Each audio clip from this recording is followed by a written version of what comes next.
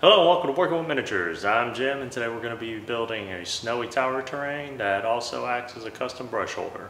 We'll be primarily using XPS foam and AK Interactive snow terrain. Let's get started.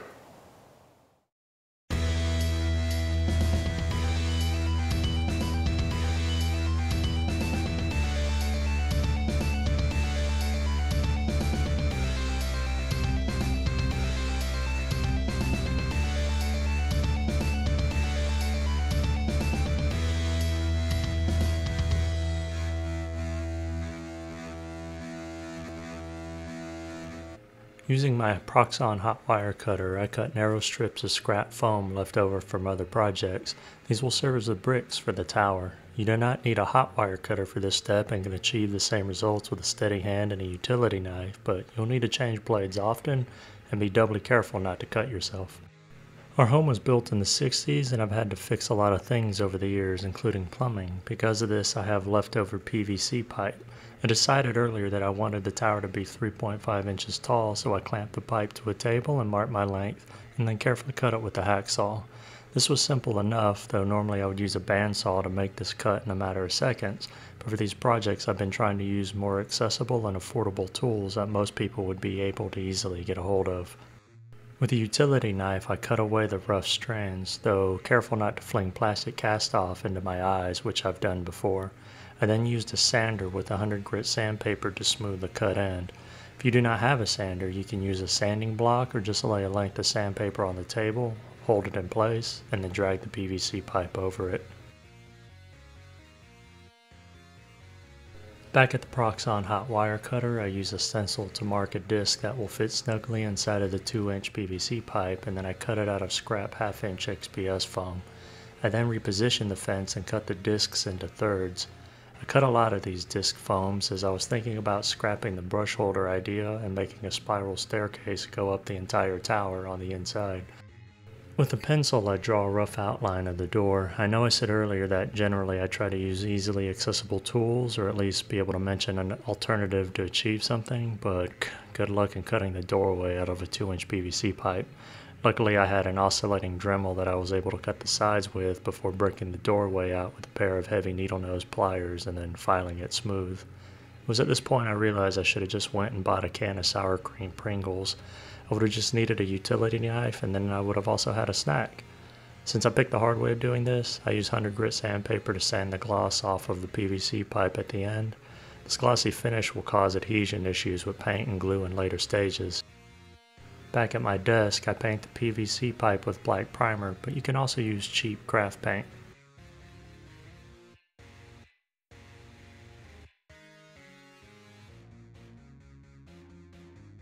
While the tower dries, I move to the XPS foam, and with an X-Acto knife, I stack 2 strips and cut 1-inch long bricks. I then round the edges on the table. I do this arduous task for every single brick.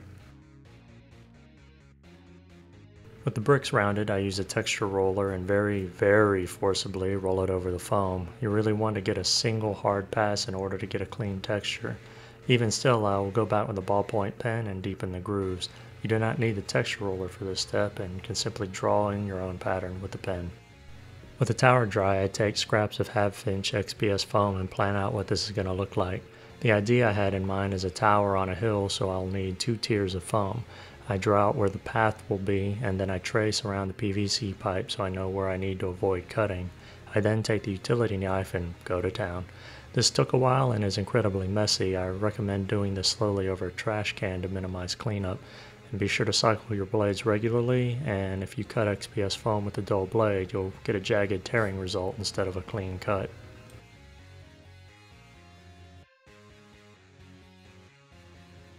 I add texture to the XPS foam that will be the earth using a ball of aluminum foil. You need only to really roll the steepest slopes of the earth, as most of the flatter surfaces will be completely covered.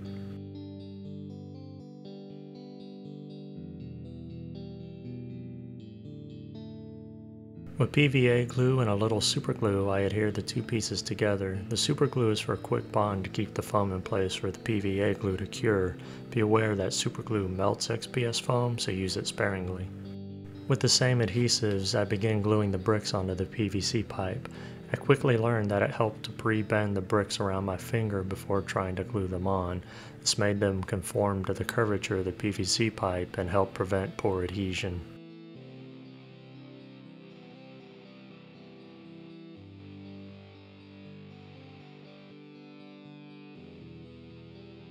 After the glue has had plenty of time to dry, I roll a ball of aluminum foil over the bricks to give them texture. I was nervous here, afraid the bricks would dislodge or pop off. To my surprise, they remained securely fastened to the pipe. With an X-Acto knife, I follow the top of the PVC pipe, cutting the excess foam brick until it's flush with the top of the pipe. I cut a rudimentary door frame from a wooden cooking skewer using a utility knife and then glue them in place. Then, with an awl, I carve a general rune above the doorway.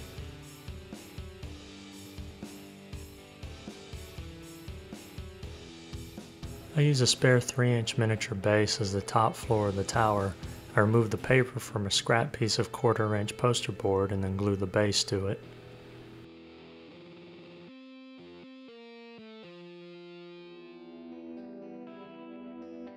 While the glue dries, I cut bricks out of more scrap 1/2-inch XPS foam. These are roughly a 1/4 inch by 1/2 an inch.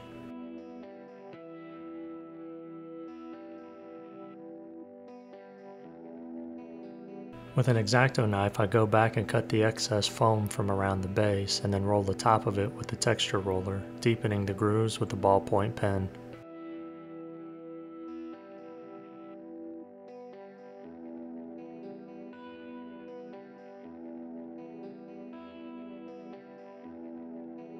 Again with the X-Acto knife, I cut a square egress away from the base, and from the remaining poster board scrap, I cut a square to drop in and act as a door. I wanted this to be separate instead of just drawn or carved in, as I feel like the separation may add a little more depth. With the ballpoint pen, I add texture to the wood, before rolling a ball of aluminum foil over the floor. With a small disc that was rolled and textured a long time ago, I place it where I want, trace an outline, and then glue it into place.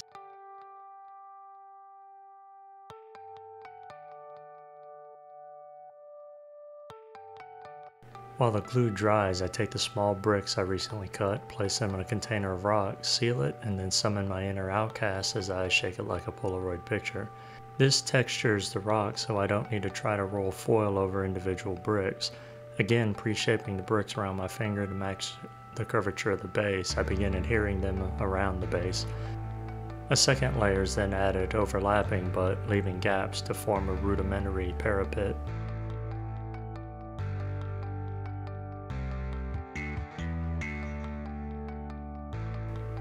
With Mod Podge formula I stole from Blackmagic Crafts, see a link to the video in this video's description, I cover all of the foam that has been worked for this project. This will serve as a general black base coat as well as help harden the foam slightly for protection.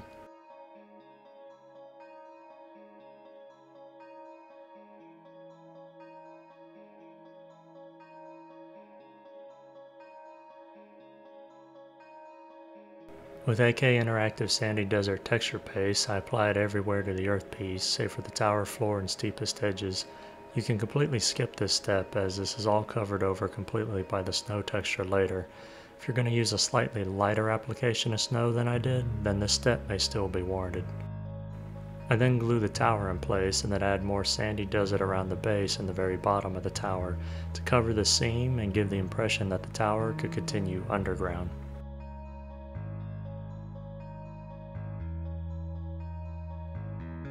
With PVA glue, I adhere a litter of assorted stones around the earth. I then glue the hatch in place on the upstairs floor and then cut a section from a toothpick and then 2 thin strips from cardstock to build a basic door hinge.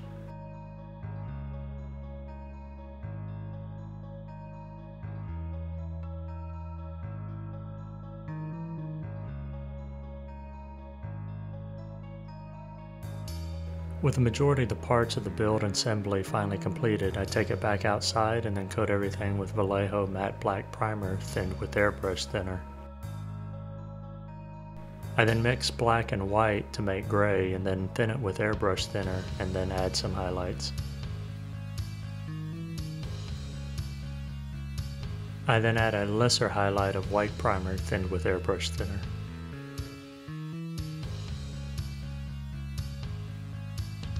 Finally, I add a very mild highlight using Golden High Flow Acrylics Titanium White.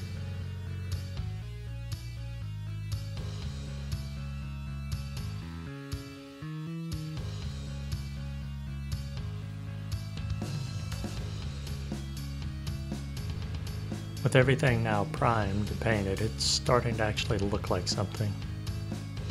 Here I tried applying dark tone wash, and this ended up not only being a mess and completely undoing a lot of the airbrush work, but you can skip this step as 90% of this is going to be covered by the snow texture later. With matte white paint, I dry brush everything, trying to undo some of the lost highlights when I placed the wash down. Again, this is mostly a wasted step as it's going to be covered by the snow. I applied plasmatic bolt that has been thinned with glaze medium to the steepest areas around the earth. The look I wanted was something like what can be seen at Baikal Lake in Russia. I then applied dark wood speed paint to the door frame and the trap door on the upper floor.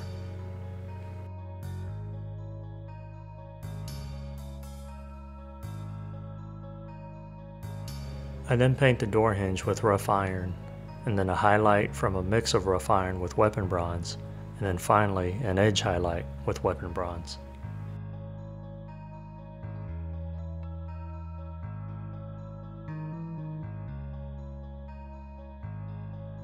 With matte white, I lightly dry brush over the plasmatic bolt to bring some highlights in.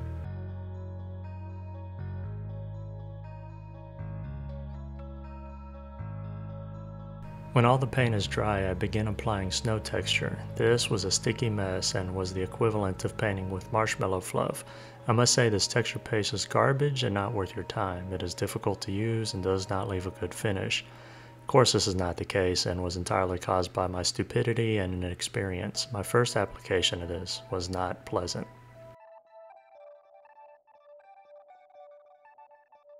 While waiting for the texture paste to dry, I paint the stonework of the tower with runic gray speed paint that has been thinned with glaze medium. I wasn't sure about this color, originally considering Gravelore gray, but I feel the runic gray makes the tower seem colder.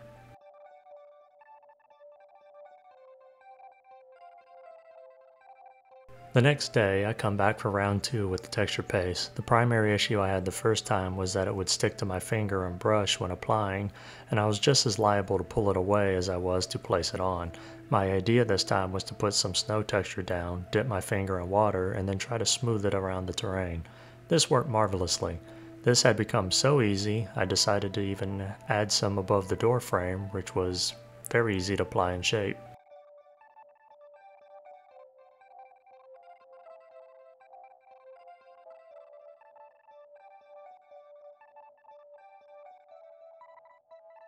Then I decided to get crazy. I had the wild idea that if I put some snow texture in a small container and then thin it with water, what would it look like?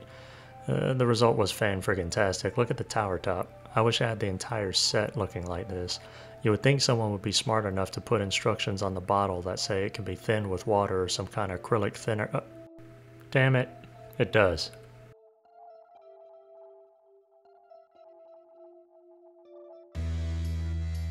This is the final result. I know this video was long and had a ton of steps, and it felt every bit as chaotic when I was actually making this, but ultimately it's very simple. Build the tower, build the ground, build the top of the tower, paint everything, and then add snow. I'm looking forward to my next snowy terrain now that I have a better grasp on how to use these pastes. For lessons learned, the number 1 point is I need to stop being a man and actually read the instructions. If I would have known to thin the snow terrain paste, I would have saved time in the texture paste itself. I've been using this product line in the hardest way possible, save for trying to apply it directly with my face. The water made using this product infinitely easier. The other lesson learned is I need to plan ahead a little better. Had I really thought about it, I would have skipped the sandy desert terrain paste, the dark tone wash step, and I wouldn't have bothered rolling the entire earth area using aluminum foil. After all, I covered all of this area using the snow terrain anyway. That's going to wrap it up for today. I hope you learned something or inspired to build your own custom terrain. If you have any questions or comments, please leave them below. And if you like the content of this video and would like to see more, please like, share, and subscribe. I'm Jim with Working with Miniatures. I'm truly grateful for your time, and I bid you a fond farewell. Till the next video.